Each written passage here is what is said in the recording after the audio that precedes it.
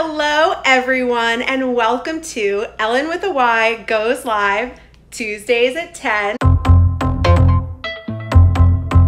Thank you so much for joining. I'm so excited to have you here. We have such a fun show and I am going to be joined by my guest, Emilee Mannix, later on in the show. Thank you for coming, Emilee. Woohoo! So we are going to dive right in because we have a packed show. First off, hot topics. The first in the news of hot topics, I was just made aware of this today, that Ariana Grande is suing. Oh my God, my phone's falling. There we go. Ariana Grande is suing Forever 21 for $10 million because they used her likeness in a campaign. Now, I'm going to show you her photos. So these are the photos from her 7 rings. Now this other photo is the photo from the Forever 21, one of the photos from the Forever 21 campaign. And literally the caption is, "Gee, thanks, just bought it." Straight up from her 7 Rings song. So Ariana is literally suing that they're using her likeness and her creative IP. Well, okay, 2 things. Shocked in this day and age that anyone would use a celebrity's likeness without paying them. This has happened enough that you would think that somebody would look up and be like, did we get this like approved? Because everyone thought that the other person looked up and said, oh yeah, this is definitely signed off on, right? So that's kind of like this domino effect of like, how does stuff like this happen? I could see it. I could see it happening. Like everyone thinks that the other person like handled it and then, you know, your company's getting sued for $10 million. It sucks to work at Forever 21 right now. At least, you know what? Honestly, it would have been really funny if she sued for 21 million just to stick it to them.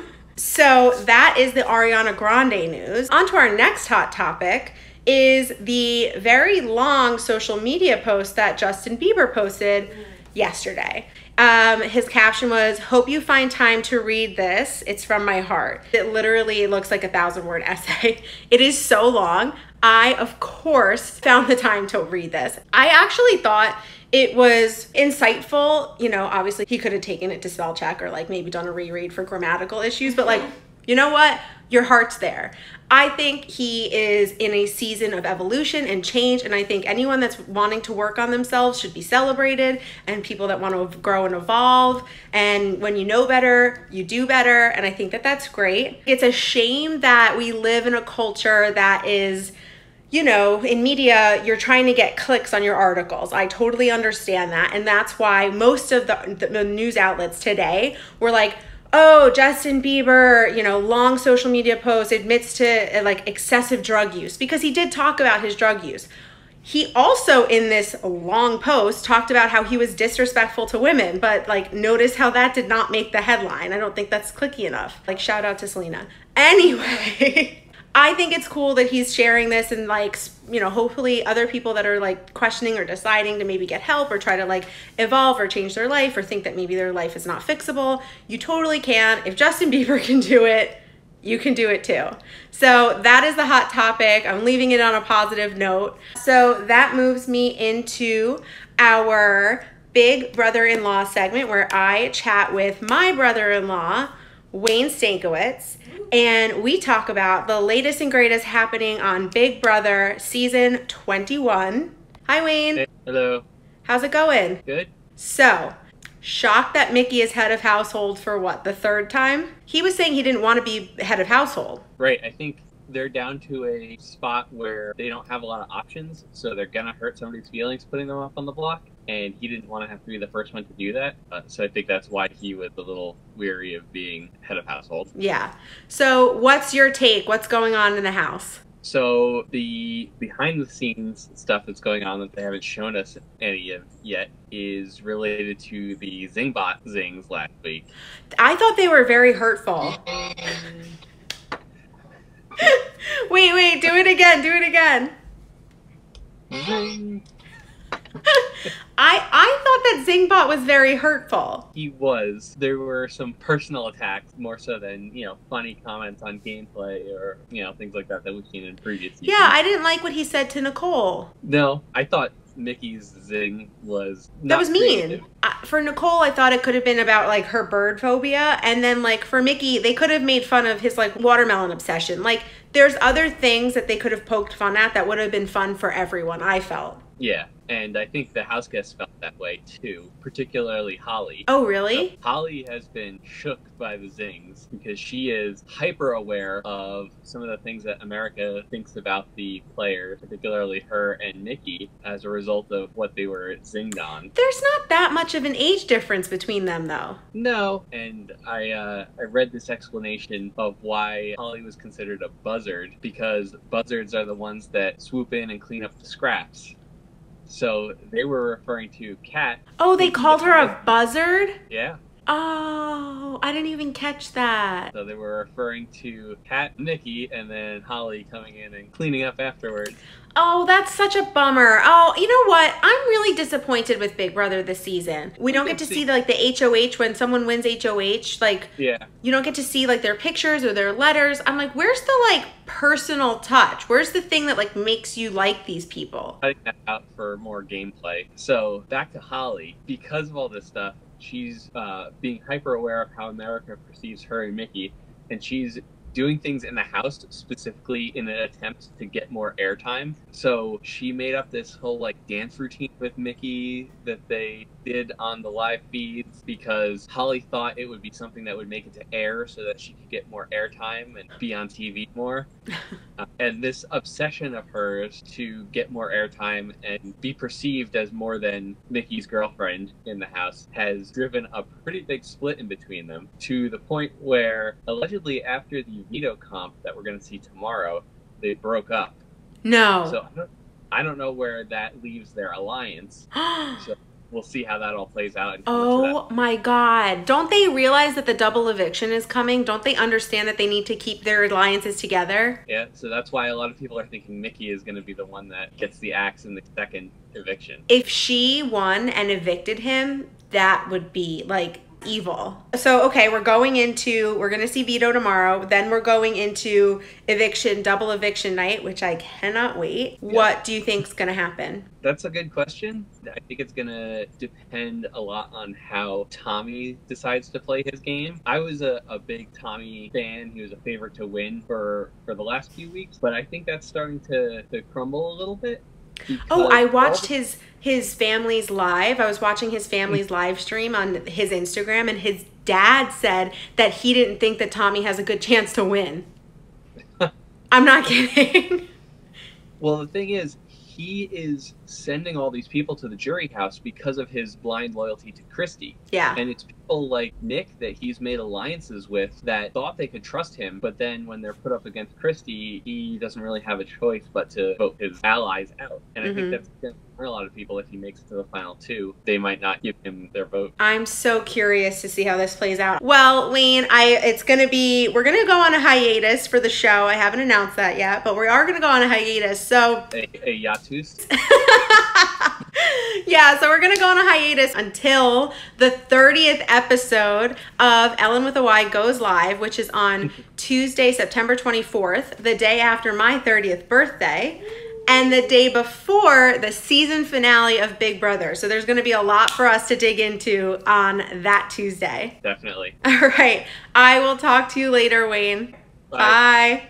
Shout out to my family who is receiving this Big Brother information, and it's scandalous. My Aunt Grace said, we will miss you. Yeah, just a small, yes, I guess I'm just announcing in the middle of the show. We're going to take a brief 2-week hiatus. I've never taken a break from the show since I started doing it 29 weeks ago. This is the 29th episode. We started back in February. Every 10 episodes, we do a fun party, a fun celebration. I say thank you to all the guests who've been on before. So I have them over. We have a little bit of a party. So we're going to hold off on the 30th episode because I really want it to align with my 30th birthday. So after 29 weeks, we're going to take a little break. I'm going to rest. I'm going to see what I used to do on a Tuesday night. I'll probably fill it with some stand-up open mics, and because that's kind of what I do now. If you're going to miss the show, thank you for saying that. You guys are being so sweet. That's so sweet of you to say. I was worried no one was going to care, and then no one would watch again on the 30th episode. But we're going to come back well rested. rested, and I'm really, really excited to take on 30th episode, 30th birthday, and the finale of Big Brother. We're gonna get into the food for thought segment of the show, which is going to be a quick, oh, Carolyn, she's so sweet, a quick rant on cruises. So, for anyone who like loves cruises, let me just explain. And it's funny because Emilee, my guest, is actually a gold member of cruises. Not by choice. Not by choice. See, she's got gold member status and she doesn't even want it. So imagine being in a confined space, not being able to escape, and something goes wrong. Like, oh, I don't know, like a crazy person like pushes someone overboard. You get locked in the brig. What if you get falsely accused of pushing someone overboard and you get locked in the brig or locked in your room? You know they can do that. They can lock you in your room. Also, has anyone ever heard about all these sickness outbreaks on these cruises where they have all these stomach issues or like some other problem? Or did you see that one on the news where they hit high seas and people had chairs flying around the decks like they were on the Titanic sliding from side to side? Also, while we're talking about the Titanic, if you were in the 3rd grade when the movie Titanic came out, maybe you also wouldn't like the idea of being stuck on a boat in the middle of the ocean, just waiting for absolution that would never come, okay?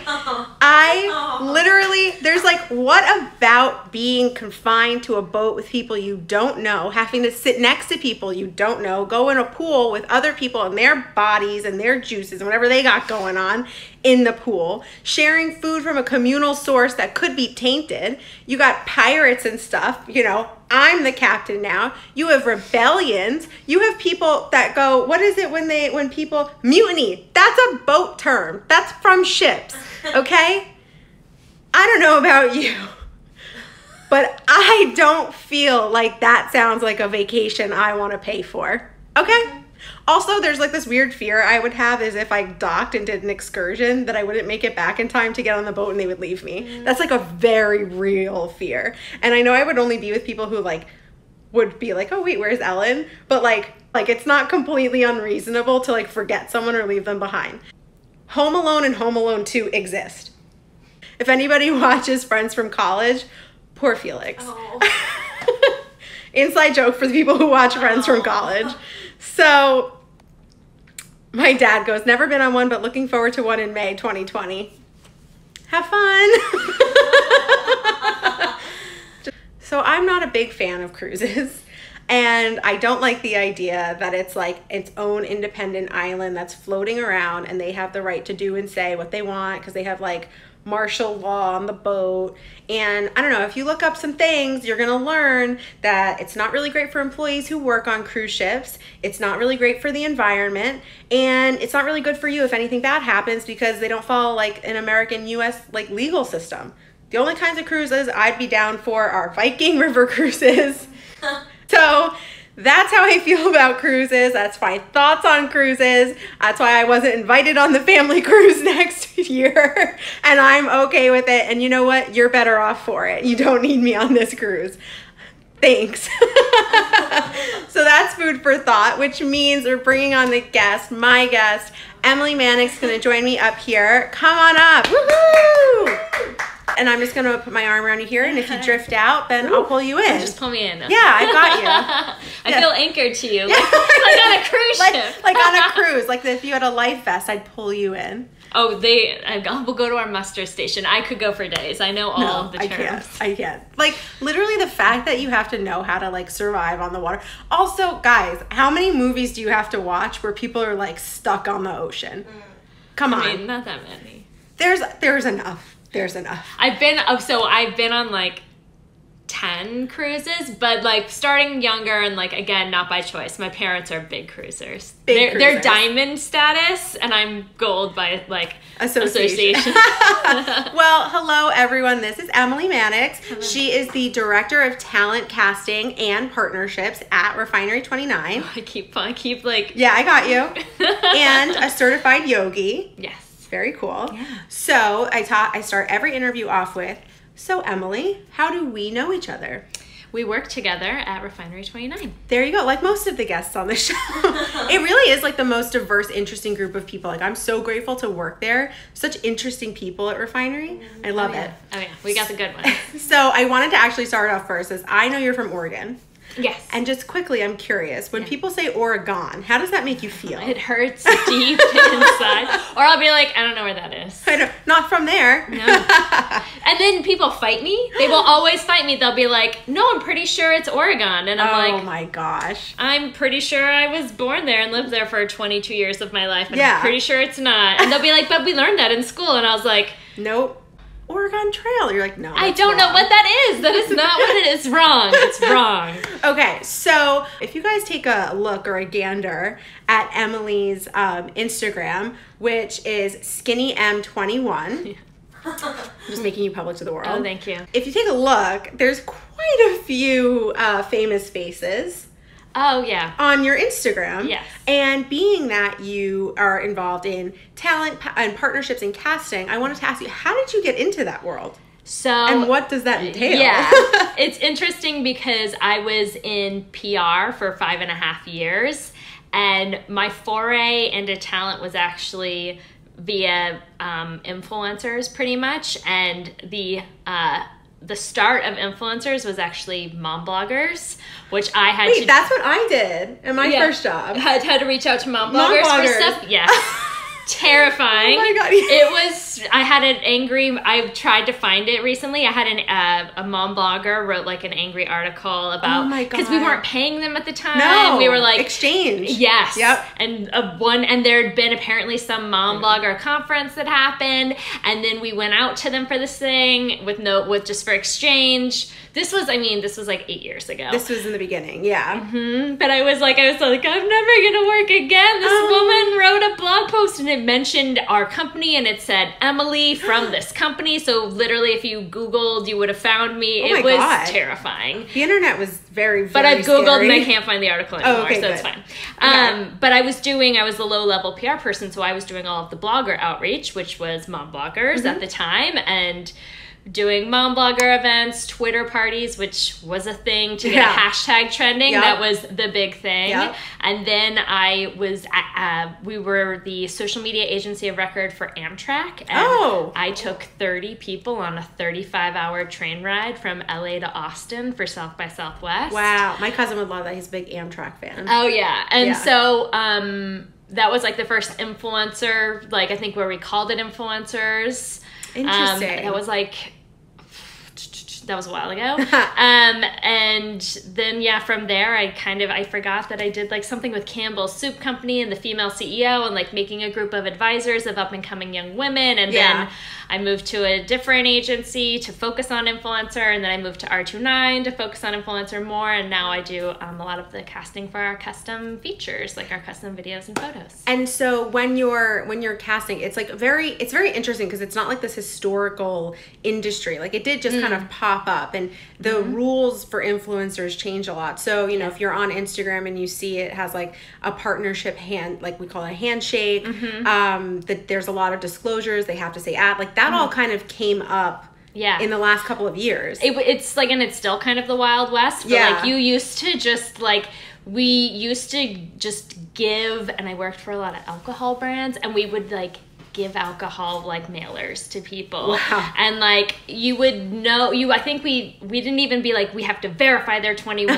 and whatever. And then we would like follow up and like really push them to post. Like we would send opening ceremony gift cards and like send these like hundreds of like each mailer probably cost a couple $100 when we could have just paid them a couple $100 to post, but it was all like a thematic. The money that we like spent on sending them things. Yes. Yeah, I remember. It was that. a big deal. Yeah. The mailers, such a big deal.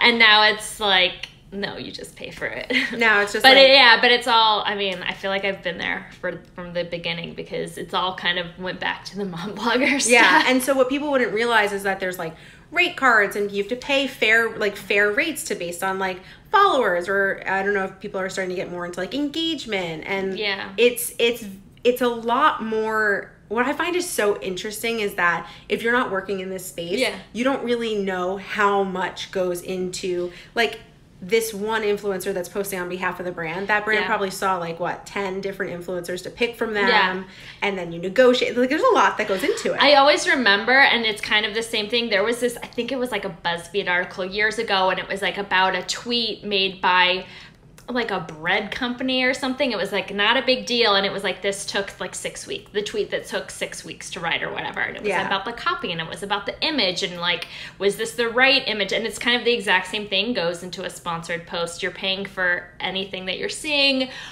getting people product selections, all kinds of stuff. You pay, like, there's a lot that goes into it. There's a lot of execution and a lot that your team's responsible for. Yes. Yeah. Shout out to Kelsey and Justine and Lilac and Gabby and Amber. Yes, we love the talent and Natasha, team. who's on maternity leave. Yes, we love the talent team at Refinery. Yeah.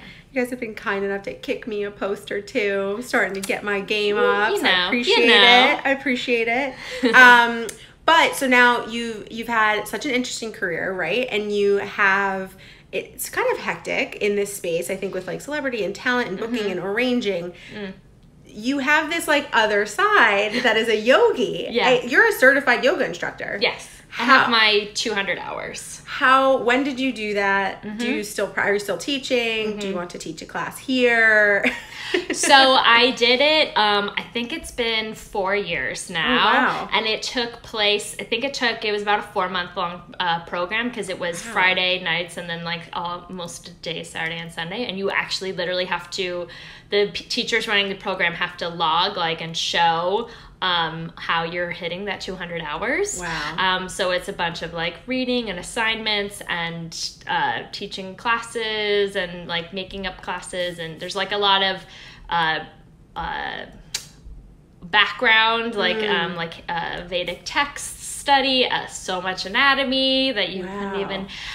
So I'm not teaching right now because I don't really have time. I was gonna say you're busy. And my insurance is currently lapsed, but that's an easy fix. I can go online and get re-up my insurance really quickly. Oh, as a teacher, insurance. Yeah, you have to have insurance. Yeah. Because what if like someone pulls a hammy, like literally, you're in trouble. Yeah. But my insurance was really cheap because of my hour. It's based on like how many classes and hours of teaching you do a week, essentially. Yeah. So I'm not teaching right now, but I have taught at Refinery.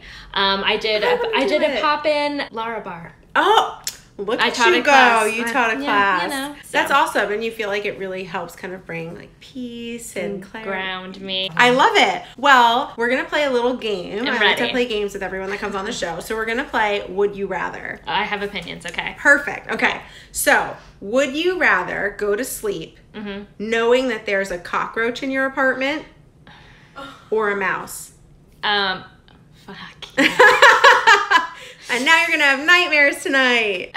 I actually had a cockroach situation and I couldn't kill it. It was like stuck in my, like the heating area and it wouldn't come out. And it was like 2 a.m. and I was like, I can't deal with this. I think, God, it's so hard. I feel like a cockroach. You'd rather sleep with a cockroach? Well, it's not, you're not, whoa.